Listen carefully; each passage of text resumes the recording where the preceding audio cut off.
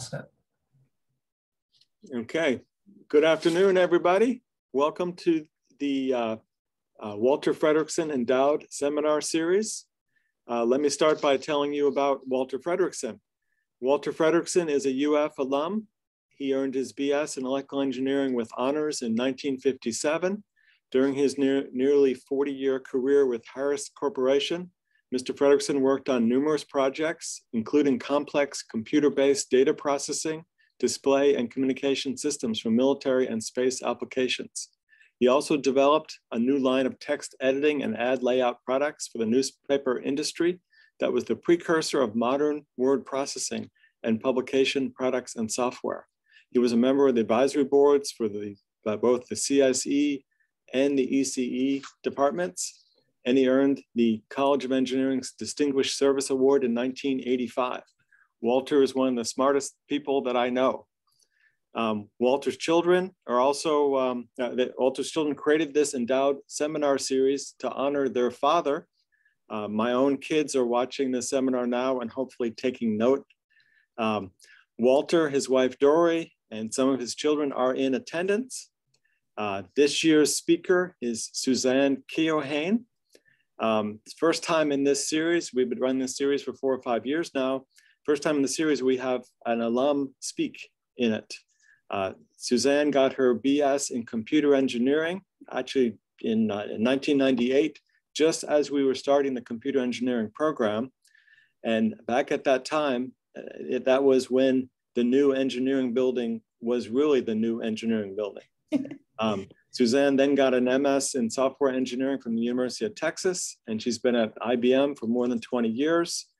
I have to mention here, this week, IBM and UF announced a joint comprehensive skills program designed to extend UF's vision to be an international leader in AI, data science, fintech, and other related technologies that can help solve society's biggest challenges. As part of this program, an AI-focused master's program will be offered through UF's on our new West Palm Beach satellite campus. That's a very exciting news happening all this week. For IBM, Susann heads the emerging AI health solutions and innovation for IBM Watson Health.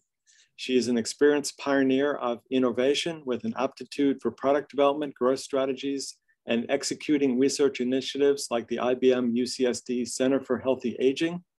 Susann is an IBM master inventor with over 200 global patents issued. And she's in Florida this week to be inducted into the Florida Inventors Hall of Fame. I'm not gonna take any more time from Susann. If you have questions, please put them in the Q&A section at the bottom of the screen. And I welcome Susann. Welcome.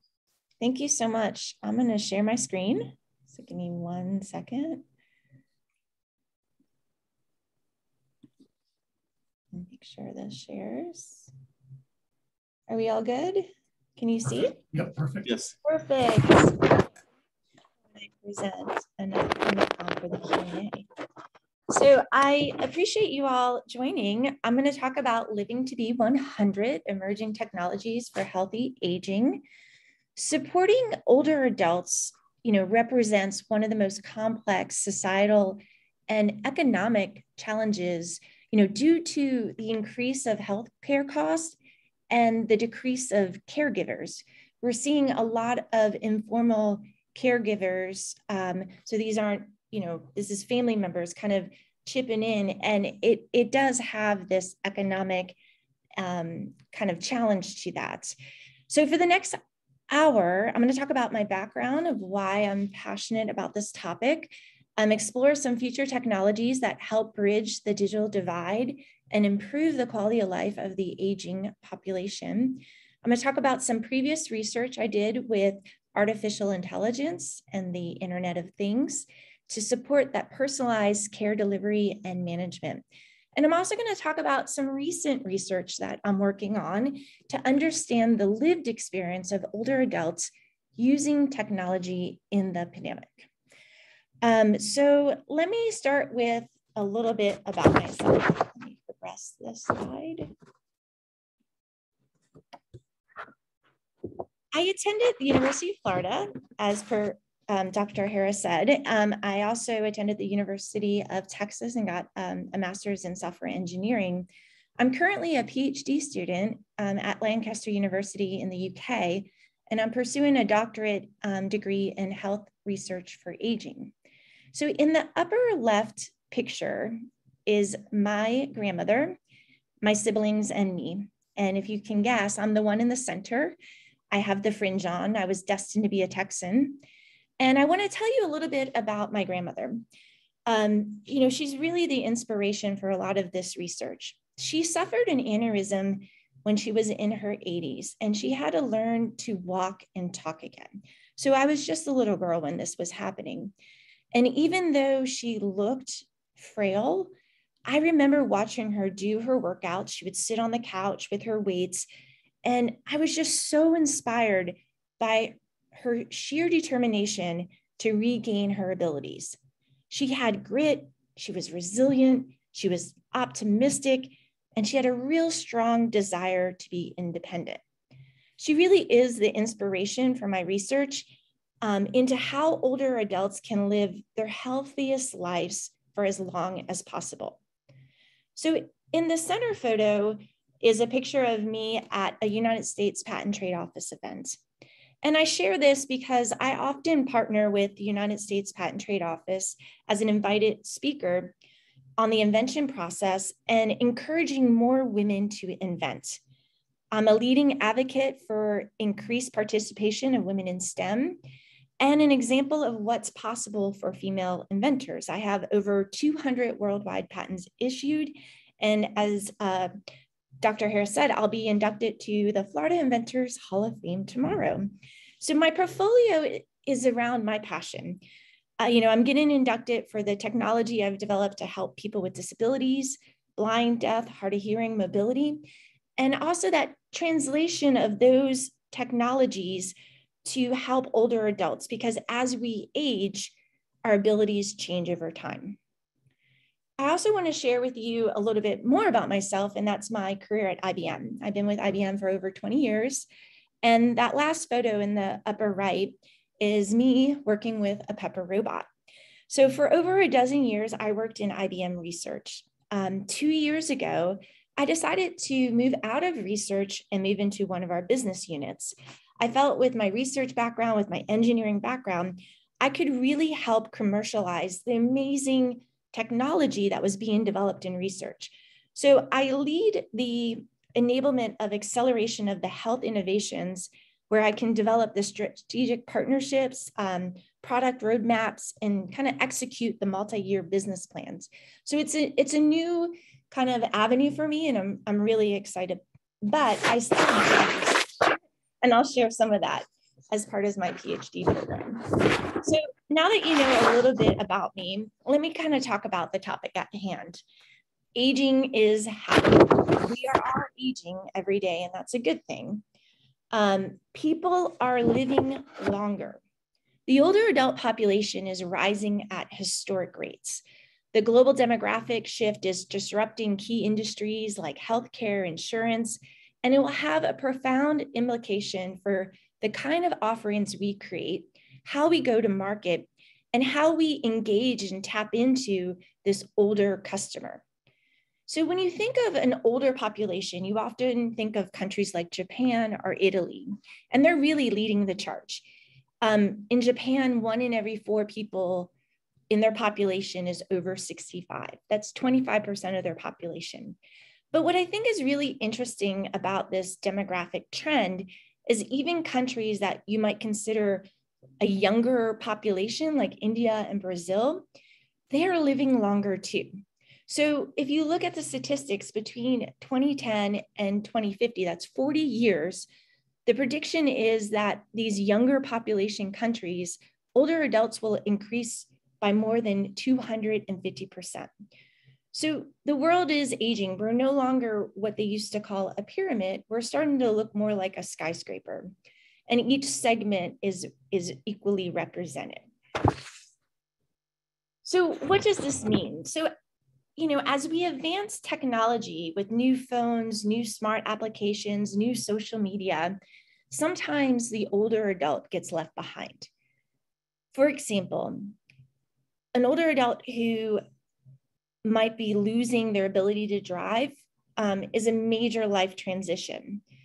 Better access to transportation would help improve their independence.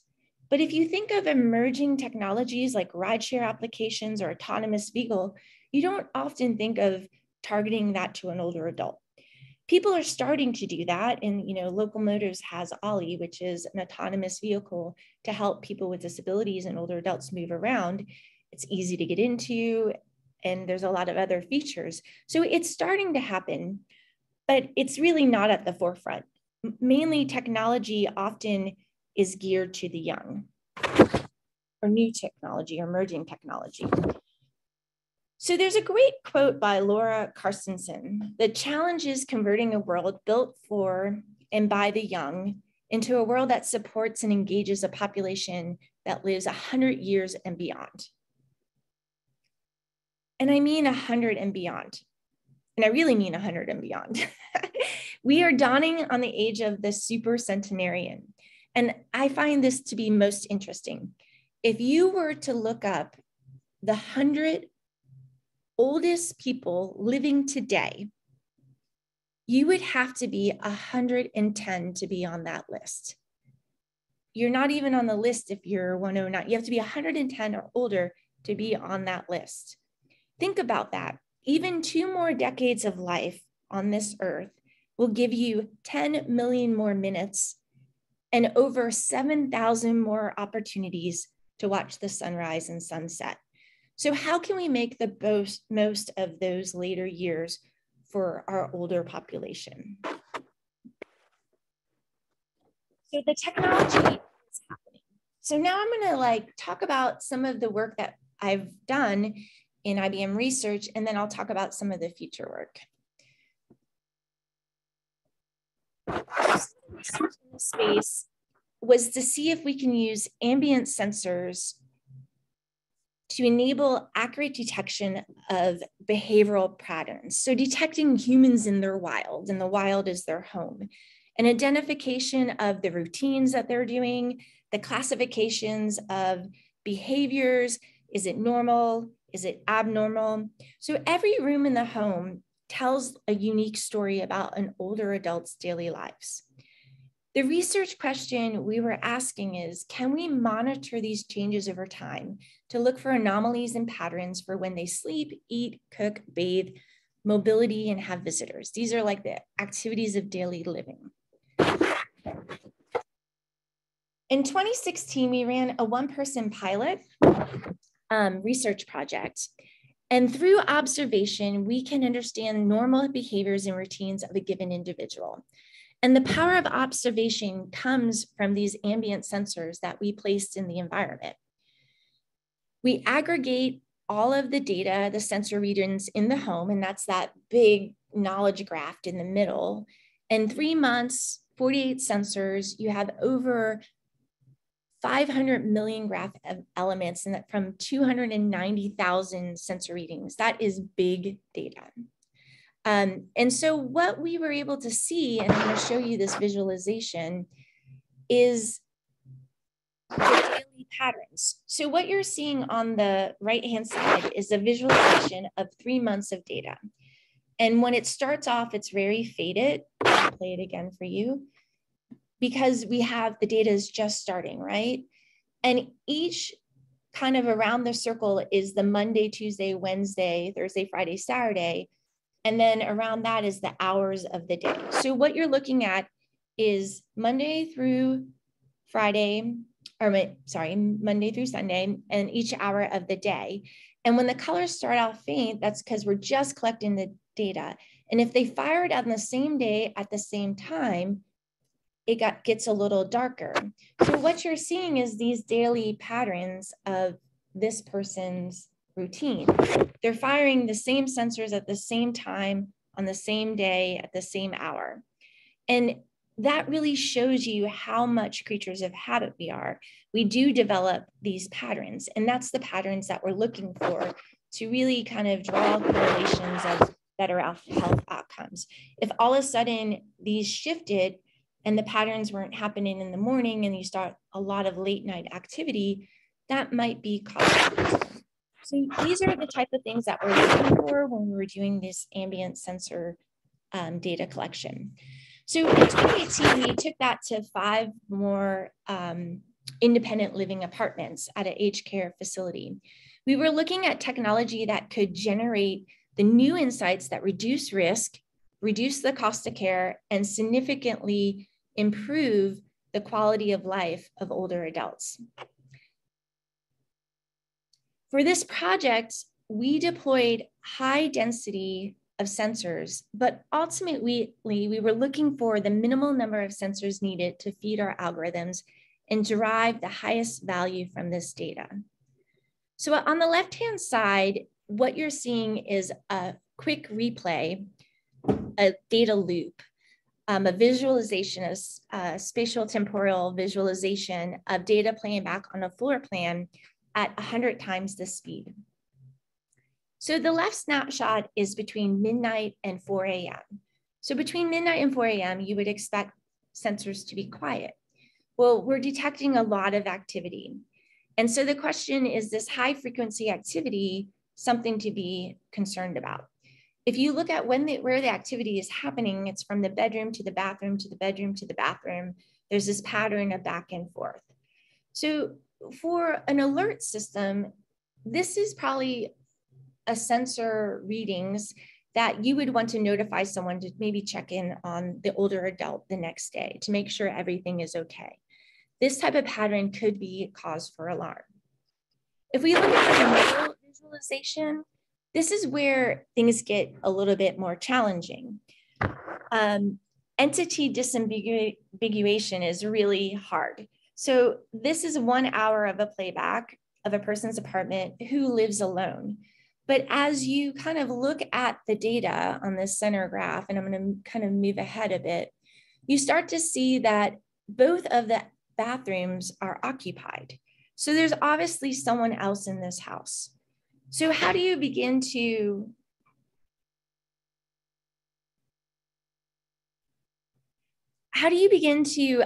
understand who you're monitoring? So as someone else comes into this environment, you don't want their signals to influence the data that you've collected on the primary resident. So this can be really difficult. And it also begs the question, how do you track the ADLs of couples?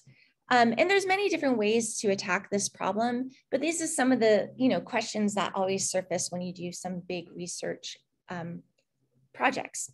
So the visualization on the right, I thought was really interesting.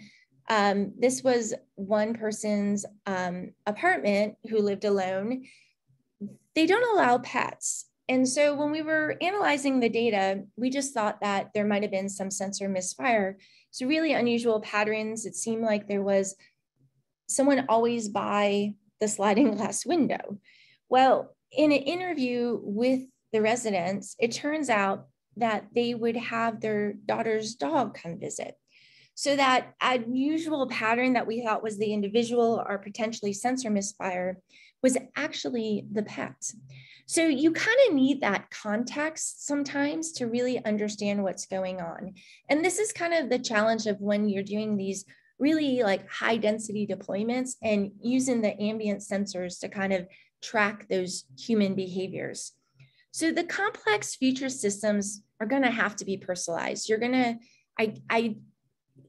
going to have to come into the home, because I feel like that's when you really understand how someone is living and how they live will impact their health. But there's a lot of challenges to solve when we try to go into these spaces.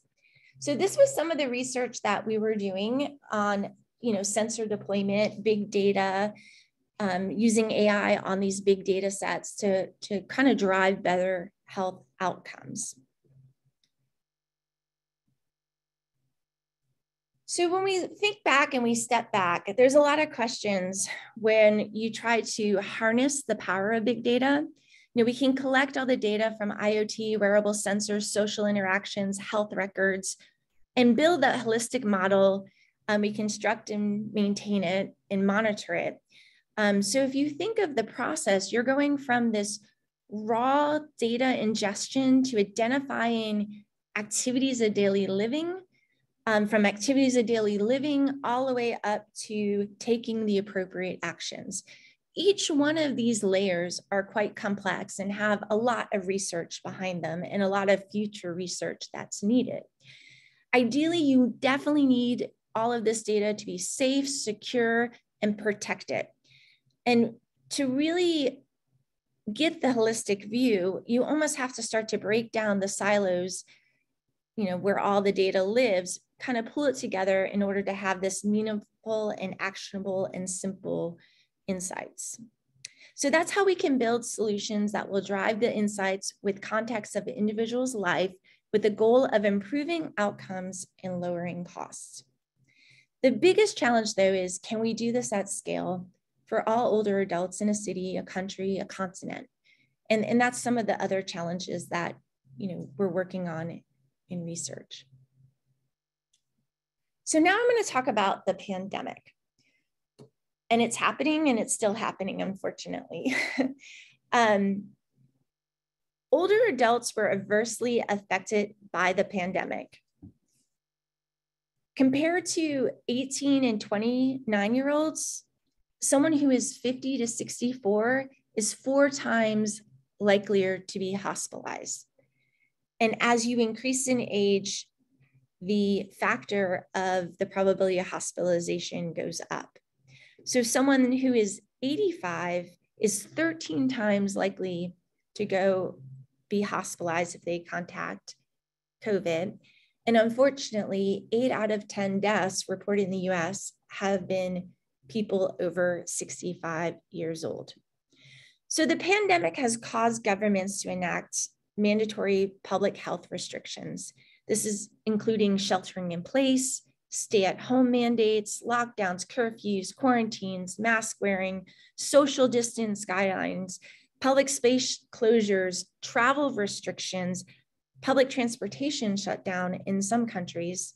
So at many older adults who are living in communities, the community centers were closed, exercise facilities were closed, restaurants were closed, game rooms were closed. A lot of this social activity was halted. Older adults were often told to self-isolate to stay safe.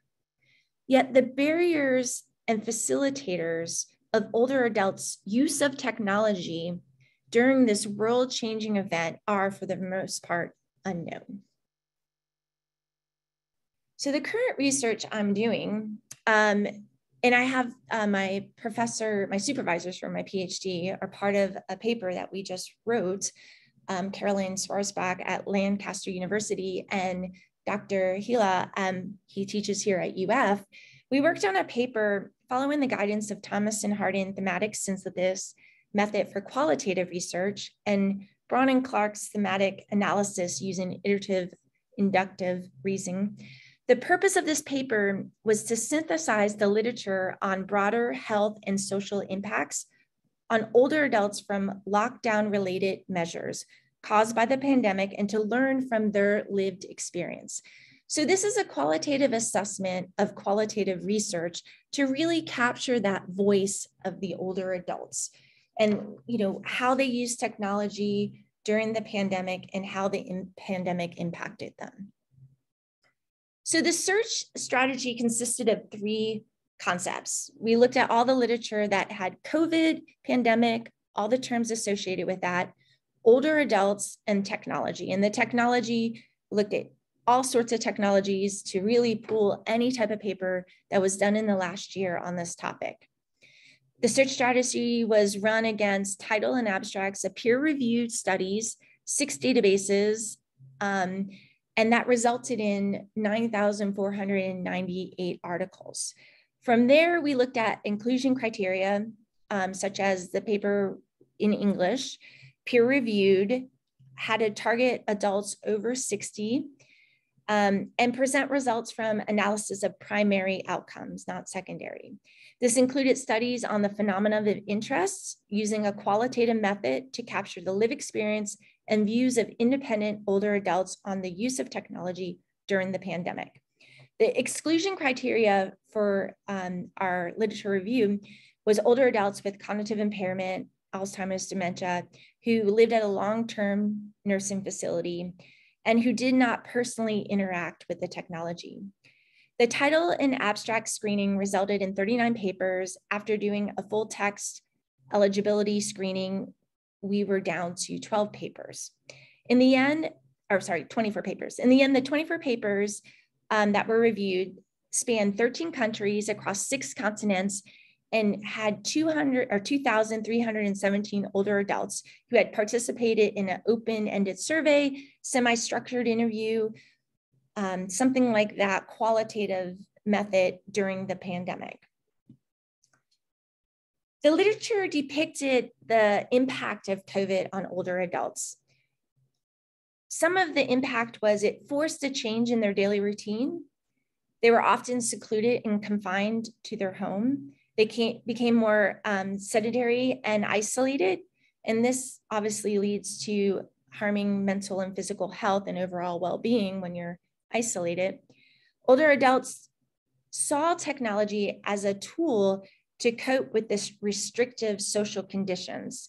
And this is kind of key. The forcing function of the pandemic enabled them or forced them to kind of learn technologies in order to stay connected.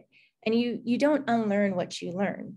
So what was interesting is the pandemic's use of technology was really to support meaningful goals. So as everyone in society turned to technology to stay connected, there was challenges faced by these older adults, and mainly because of the digital divide. Older adults are impacted by the digital divide regardless of their community type, whether they're urban, suburban, rural. However, the rural population, especially in countries like Nigeria, were heavily affected by the limited access to reliable electricity and internet connection. What's even more interesting, because of the pandemic, you have the digital divide, but you also have the pandemic, which caused this double exclusion. So the digital divide, along with the limited contact with social networks, really restricted and caused a lot of restrictions for these older adults. So what is interesting is the themes that came out of this literature review. There was 3 primary themes. And the first theme is really centered on personal belief and perceptions of oneself. On one end of the spectrum, you can find that older adults cited strong perseverance to keep up with the time. They overcame their fear of technology, and they really strived for independence. On the other end of the spectrum, you saw a lot of older adults who had kind of internalized ageism, this perceived a diminished future lifespan. They only have so much time to live. Do they really want to learn this technology? They viewed technology as only for the young. They didn't see themselves using the technology. And they had an overall lack of confidence in adopting technology into their lives. So on the bottom, you can see some of the quotes that reflected this. On the very positive side, I love this one. I'm still living in this world. Things are going to change. I mean, things are changing so fast that you have to keep up or you'll get left behind. That's someone who is really, really resilient. And they're looking at technology as the means to the end to keep them connected. And, on the other end, you kind of see folks that are a little bit lacking of confidence. Their concern is that their inability to use phones like everyone else, it's not their comfort zone. If they were younger, then they would probably use it. This is that diminished future time. And I really do think this media's view of age and ageism in our media has to kind of feed into this. The second theme explores the digital literacy continuum. So the American Library Association defines digital literacy as the ability to use information and communication technologies to find, evaluate, create, and communicate information, requiring both cognitive and technical skills.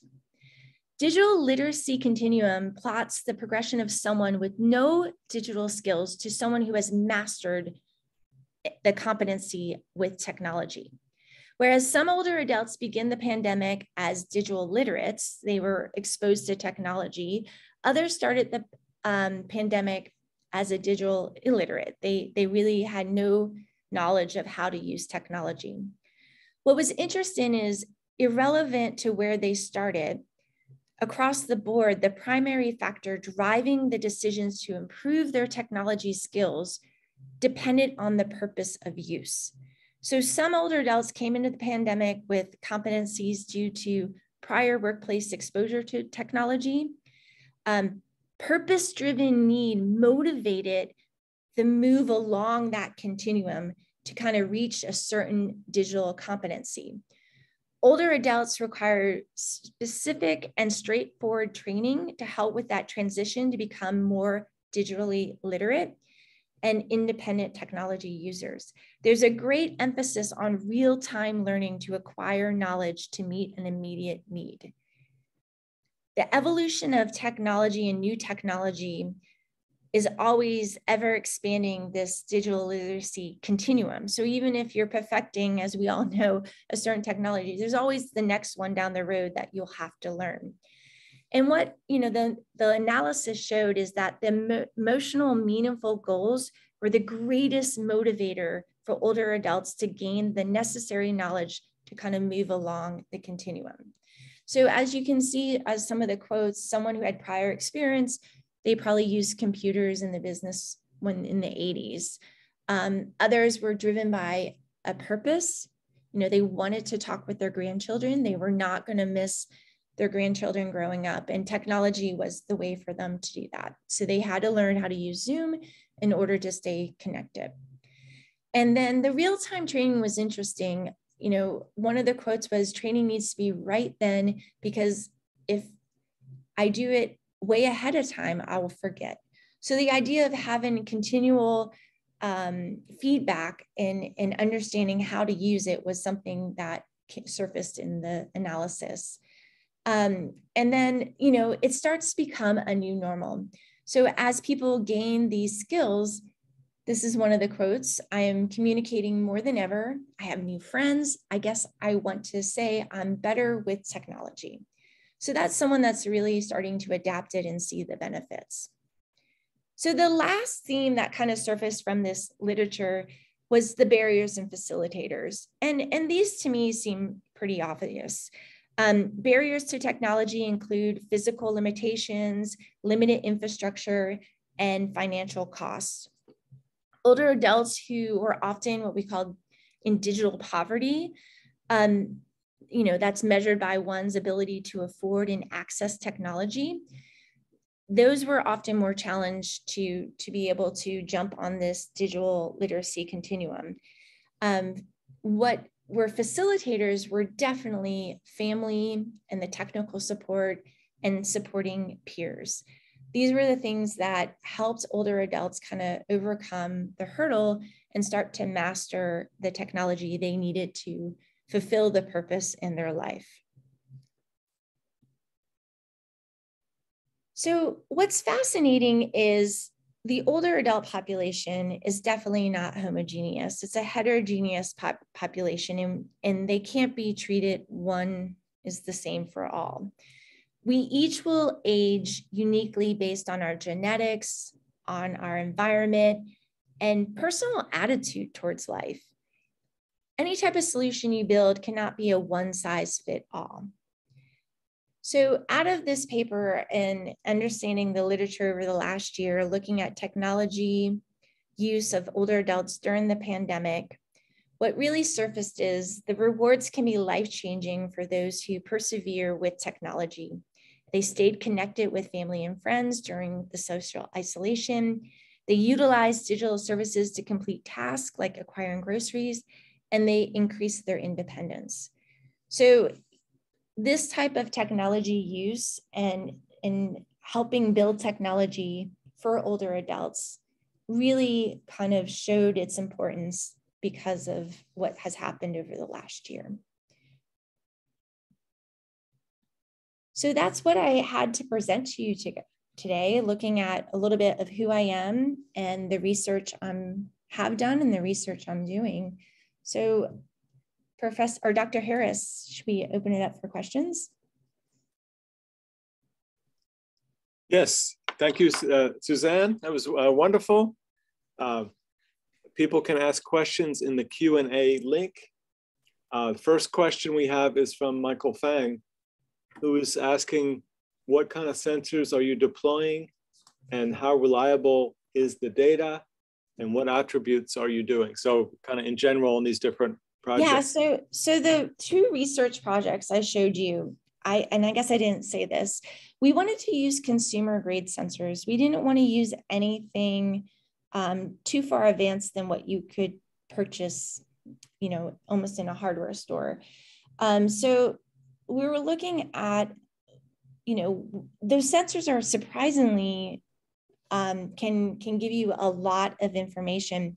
Most of the attributes were just when they fired. So we were looking at detecting motion through motion detection. So the firing is either it detects a person or it doesn't. So that was a lot of it. We did have some bed sensors.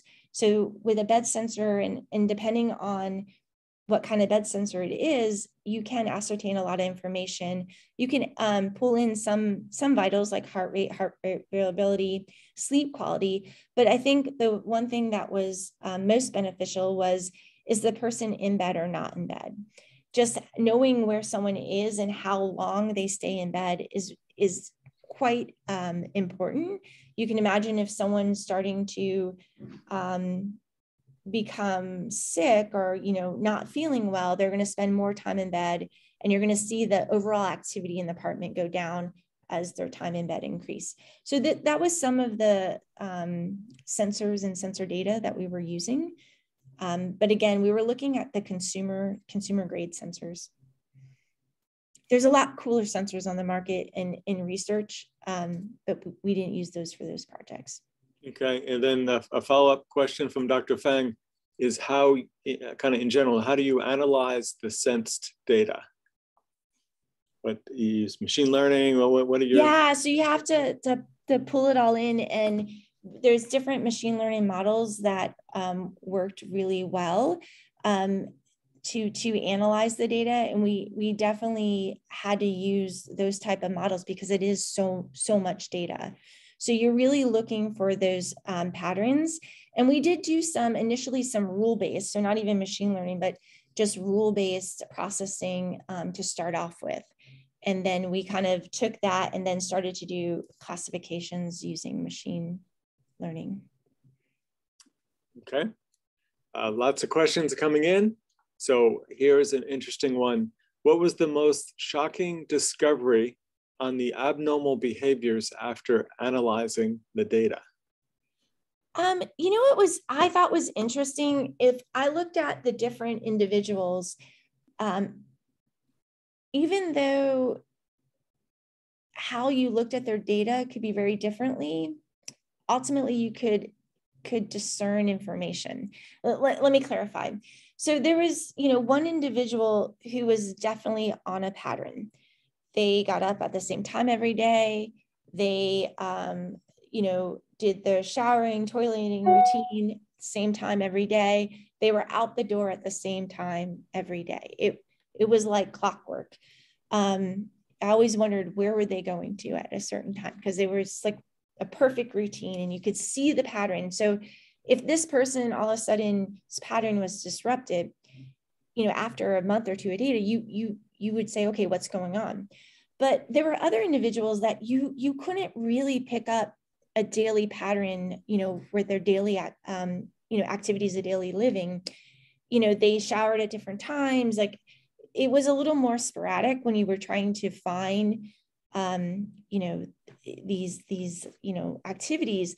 But what was interesting, if you stood back and looked at the overall sensor data, you did see a general activity level. And this one individual, the activity went down, and then all of a sudden time in bed went up. So you could see that something happened where couldn't, like I said, pick out the different activities of daily living, but you could see a change in behavior. So I thought that was the most interesting thing. Again, everyone is a little bit different, but there's still a pattern there that can be found and then could help the individual. You could, if she's or he's in bed longer, you would want to check in and say, what's going on here. Okay, thank you. There's another question. Is there a solution to the siloed issue, Alexa versus Google versus Apple sensor hub deployment that we see in industry today? We don't want to get stuck to one vendor family, right? Getting everything to talk to one another. Yeah, I don't have an answer for that. I could tell you what I want. I want my data, my life. Like, I want my data. It's my data, and I want to be able to move it to whatever company that I feel could serve me best. That's not how it's designed today. And I have no predictions of how to break those silos, but I definitely agree with you. It is challenging, and I think it's challenging for researchers. I think it's challenging for consumers, and yeah, I wish there was that portability. Yeah, I know you visited the NELMS Institute with Dr. Bunia, and that is a big concern for all of IoT, right? How to get everything to talk. He-Ting Wang asks a question on all of our minds about the potential privacy concerns. Yes. When you deploy sensors in people's homes and monitor their daily routines, how do the participants feel about that? Yeah, so obviously we went through an RRB, and they're consenting adults that joined our study.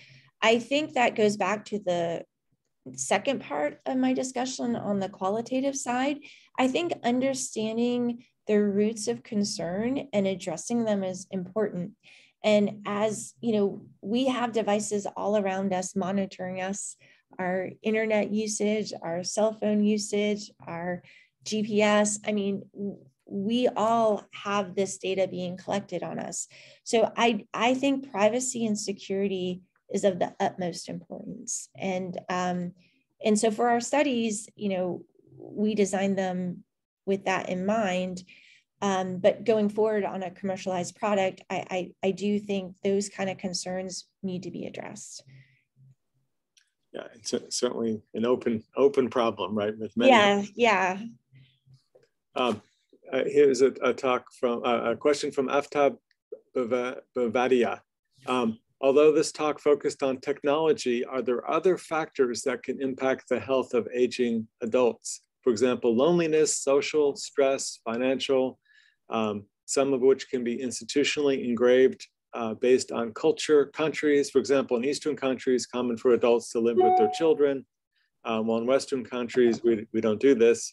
And so kind of non-technology things at play. Yeah, there was a study several years ago, and it was in England, and I think it was the government of England. I think they had a ministry of loneliness, because what the study found was loneliness does impact health. It was some kind of equivalent of loneliness is equivalent to smoking 15 cigarettes a day. I pulling from my memory of what the study was, but I agree. I think social connection is really key, and that really surfaced in the pandemic. The isolation had tremendous impact on older adults, and that lack of having access to the technology and understanding how to use the technology caused that double exclusion, it's something that we need to be aware of and address. And we do need the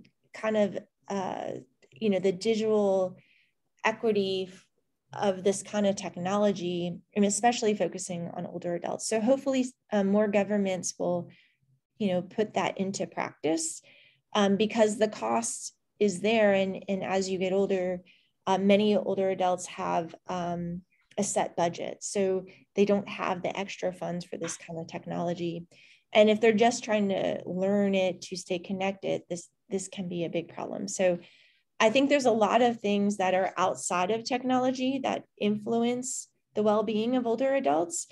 And, just someone's attitude towards life has one of the biggest impacts to their longevity. They are more optimistic. If they have a perseverance and a resilience, you tend to live longer.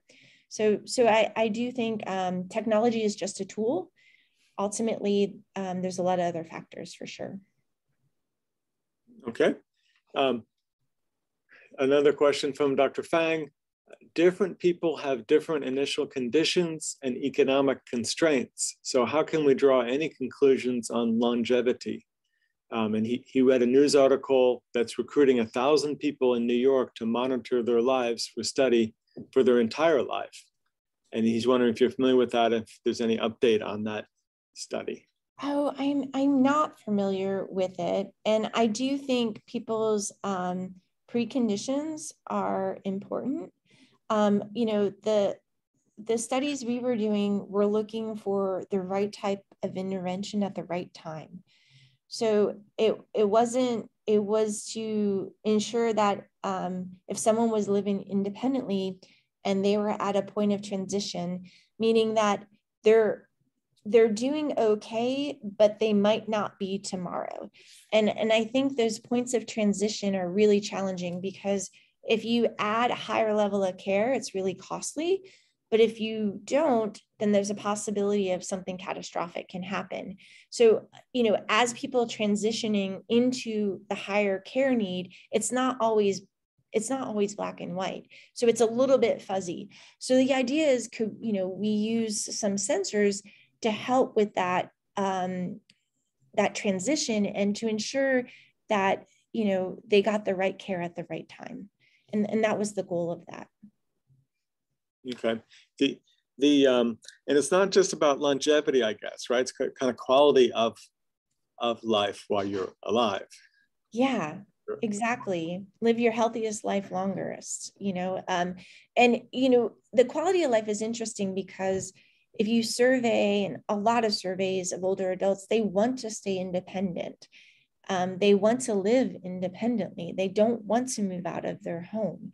So for them, taking them out of the environment that they know so well, away from the neighbors they know so well, out of the community they know so well, could potentially disrupt their quality of life. So the idea is how can we help someone age in place if that's where they want to be, and how can we help them do that safely? Okay. Gabriel Aurelis asks about privacy and security, and of course they're very important. However, he is willing to sacrifice that privacy for additional security, better sensors, better identification of issues. Could this be something that each person could opt in or opt out and say, I don't care about privacy, I'm all in, sign me up for all this? Yeah, so I definitely, that goes back to the commercialization and the consumer, and choosing to be, a part, giving their data and being monitored.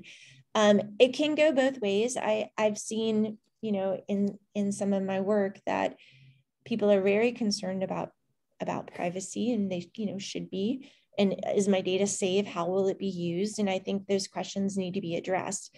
I also have seen, folks who kind of trust the systems, and their main goal is to be safe. So do whatever you need to do, keep me safe. If I fall, I want someone to come quickly, not 2 hours from now. So that's almost more important than the privacy aspect, because in their view was, I need to be safe, and that's my highest. So I think everyone has a right to have a different hierarchy to what's important to them, and you'll see the spectrum for sure. Okay. There's another issue. If, for example, the internet goes down and you were relying on these things, or if cybersecurity, somebody's hacking in and and playing games with you as you're relying on these sensors. Oh.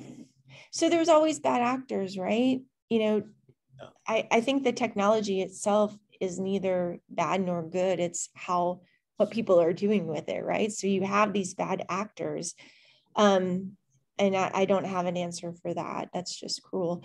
But with regards to the internet, you know, a lot of the technology, a lot of it, like in this space, uses cellular for that reason. So they find cellular to be a little more reliable than the internet. And what we also found is you have to worry about the frequencies, and if there's any other kind of system in place, especially at aged care facilities, if they do distribute, you know, kind of the necklaces that you press panic button type things, if they're on a certain frequency, you definitely don't want to be operating any type of high denser deployment on that frequency. So there was a lot of things that we had to take into consideration.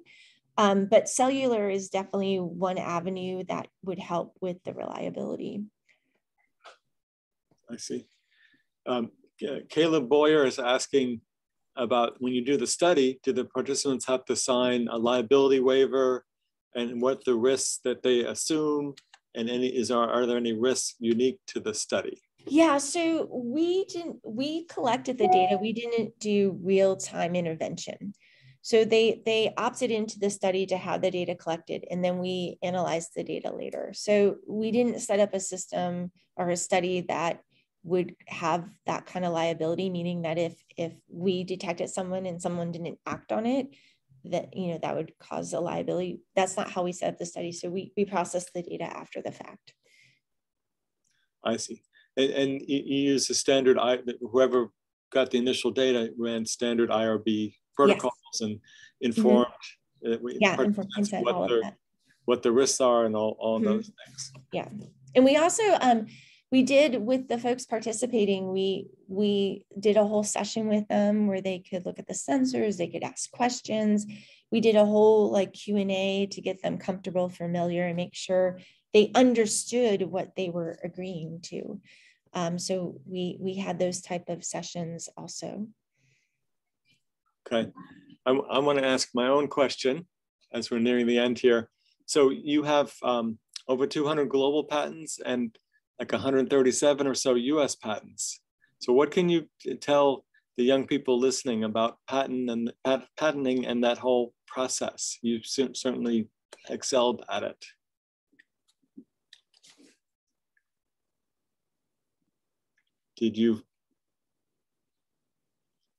Are you there, Susann? She seems to have frozen. Okay, so she has frozen. I think that might be the end of our seminar. Okay, thank you everybody for participating. And unfortunately, Susann froze up at the end. Okay, we'll see everybody later.